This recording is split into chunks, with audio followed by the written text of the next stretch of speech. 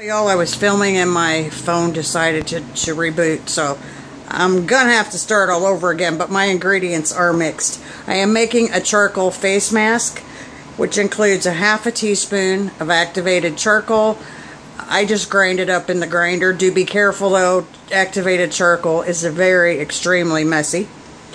It also, what it's good for in this recipe is that it oxidizes your skin and it will pull out the impurities. So a half a teaspoon of activated charcoal, a half a teaspoon of bentonite clay, which again detoxifies, exfoliates, it's very good for your skin. A quarter teaspoon of coconut oil, because coconut oil obviously kills bacteria, does have the antiviral, antifungal properties in it. And 1 teaspoon of water. And that is what is in here.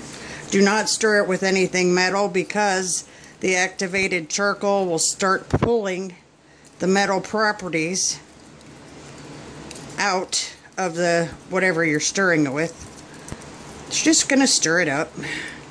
And it's not going to hurt if you want it a little thinner than this. It's not going to hurt. You can add some more coconut oil to it if you like. So all you're going to do is simply smear this on your face, let it dry, and then wash it off with a wet washcloth. And it makes your face feel like a baby's bottom. It's just so wonderful. This is how I get my bentonite clay. This is what it comes in. Right here.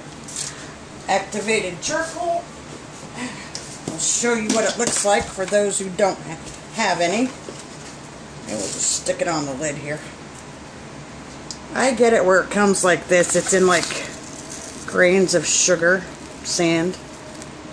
And again, just grind it up. Unless you want the roughness for your skin, but personally, I like grinding mine up.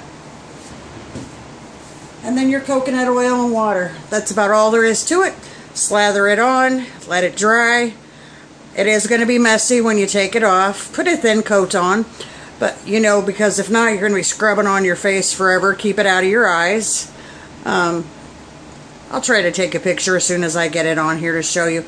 But the reward is your skin does feel really, really good after doing this. So I will be back and show you what this thing looks like. Yes, I'm not afraid of that on YouTube. Be back.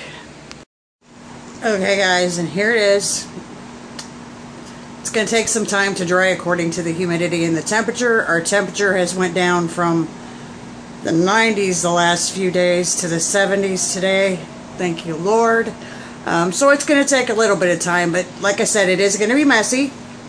So just when it's dry, take it off with a wet washcloth. My face already feels very cool.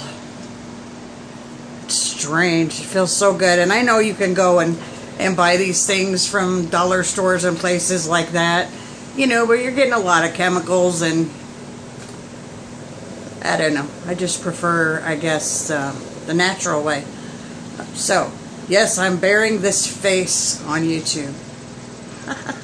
Y'all have a wonderful day. Hope you give it a shot. God bless you.